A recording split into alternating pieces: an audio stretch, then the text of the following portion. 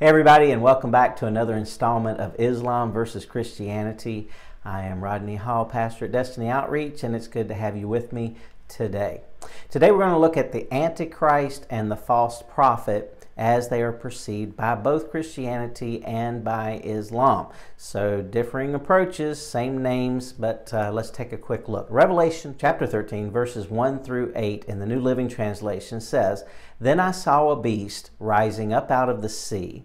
It had 7 heads and 10 horns with 10 crowns on its horns, and written on each head were names that blasphemed God. This beast looked like a leopard, but it had the feet of a bear and the mouth of a lion. And the dragon gave the beast his own power and throne and great authority.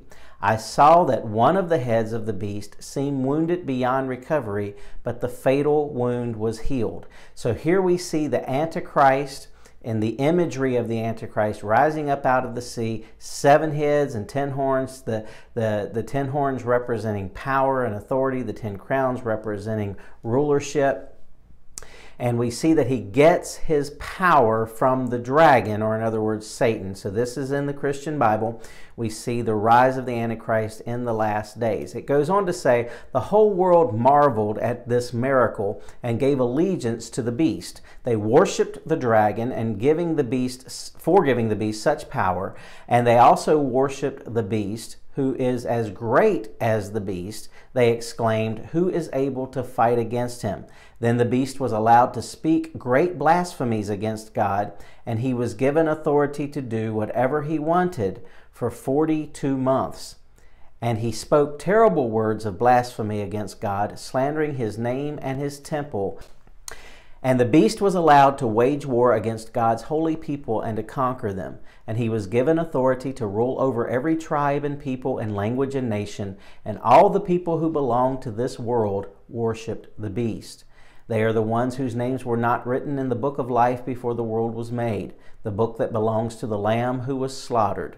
And of course, we see Jesus as the fulfillment of the Passover lamb in the Old Testament. He was crucified during Passover.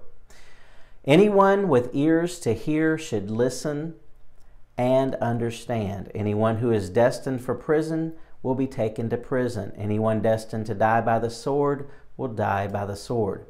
This means that God's holy people must endure persecution patiently and remain faithful. "Then I saw another beast come up out of the earth. He had 2 horns like those of a lamb, but he spoke with the voice of a dragon." So now we're seeing another beast come forth, but instead of having 10 horns, he only has 2 horns like those of a lamb. We know that Jesus is the Passover lamb. We just talked about that. So this would be like those of a lamb. So this would be the false prophet. And now we're going to take a look at how the false prophet interacts with the Antichrist. So it goes on to say, he had 2 horns like those of a lamb, but he spoke with the voice of a dragon. So he looks like prophet Jesus, but he actually speaks with the devil's voice.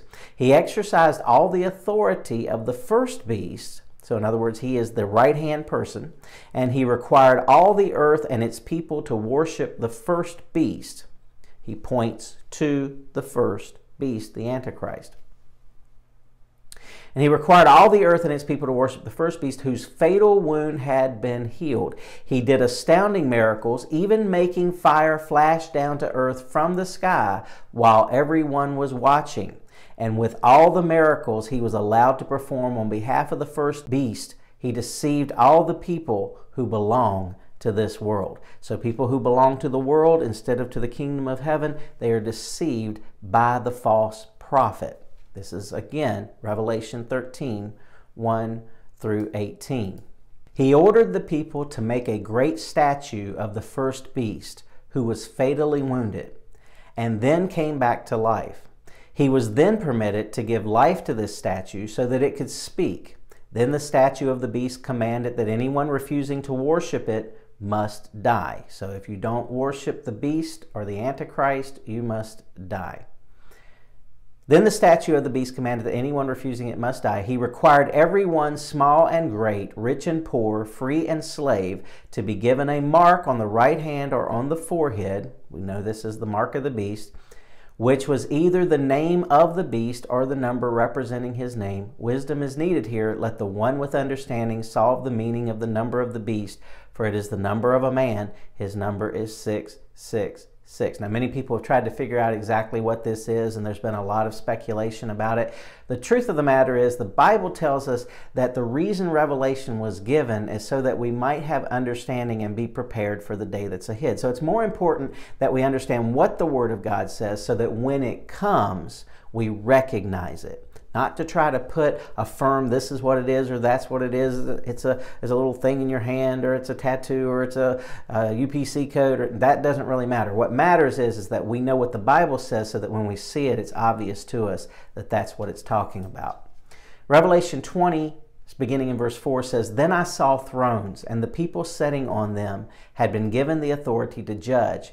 And I saw the souls of those who had been beheaded for their testimony about Jesus." I think this is very important here that we realize we're talking about people who have been beheaded for the testimony about Jesus, about what they had to say about Jesus. So if they had a certain thing to say about Jesus, they lost their heads, okay? Let's keep that in mind. And for proclaiming the Word of God.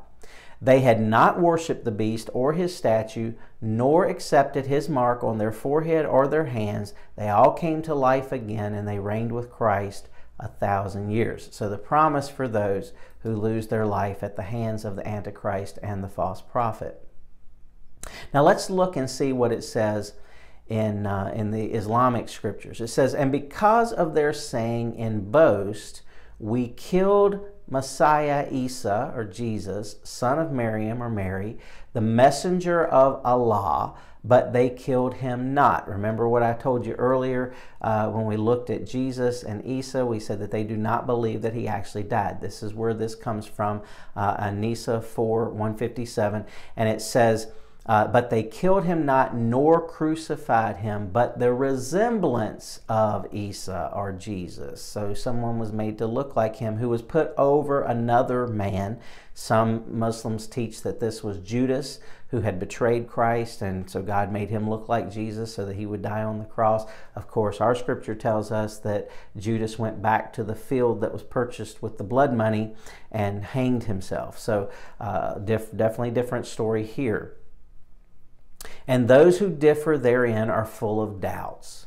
They have no certain knowledge. They follow nothing but conjecture." So in other words, they're saying we're the ones who made all this up, not them, even though ours was written 600 years before theirs was, or a little more. "For surely they killed him not." So they're absolutely certain that Jesus did not die on the cross according to that. So we see these ideas of Jesus as is seen in the Islamic scriptures and Jesus as seen in the Christian scripture. And the thing that's interesting to me as we look at that scripture back in Revelation 13, the beheading, or Revelation 20, the beheading, we see the false prophet, we see the Antichrist. It would be easy for us to look at this based on what I've already told you about the Mahdi and the Isa as they come back. The Mahdi is ruling everything. Isa comes back, destroys this false Dajjal, and now all of a sudden he is making everybody, remember, he abolishes the tax. So now all of a sudden everybody has to either convert or die. And of course the favorite mechanism of extremist Islamists is beheading. They're also crucifying people in parts of the world right now. You can see that in different places. So crucifixion, but most of all, beheading is the most popular thing. So it's real easy to see why Christians might take a look at these scriptures and believe that the very people that Islam is teaching are going to be the Mahdi and Isa, or who they call Jesus, that in actuality, according to Christian scripture, this is actually the Antichrist and the false prophet. Now, there's a lot of different conjecture. I know Joel Richardson believes that the one who they destroy is Jesus, and there's some interesting evidence of that. Keep in mind, first of all, that this is prophecy, so just because they say it's going to happen doesn't mean it's going to happen. But it does conjure up an interesting idea, because we see them preparing for war. We see their version of Isa come back, And then we see this, who they're calling the false Antichrist, and we're seeing this battle, this struggle coming together, who Islam believes they're going to win it. But if that were, for example, the Battle of Armageddon, then we know that Jesus, actually, the Christian Jesus, is the one that wins that battle and casts the Antichrist and the false prophet into the lake of fire. So some interesting things to consider. There's a lot of things we could look at and talk about and study, but hopefully this is giving you a good overview today of some of the differences, so that when people on the news just flippantly say, you know, it's the same thing, they're all talking about the same God. No, we're not. We really aren't. And it's really an important decision that you make. This is an eternal decision that you have to make to decide. Choose you this day, as Joshua said, who you will serve. As for me and my house, I can tell you, we will serve the Lord. Let me pray for you right now. Father God, I just pray that you'll give wisdom and insight into each and every person who's watching today. I thank you that they're here, and I pray that this has been an encouragement to their soul, that it's better prepared them to understand the issues of eternity, and has better understood them to have this discussion with their friends and neighbors. I thank you for it. I bless your name. You are our great God, Jehovah, and we pray it all in the precious name and through the blood of your Son, Jesus Christ. Amen.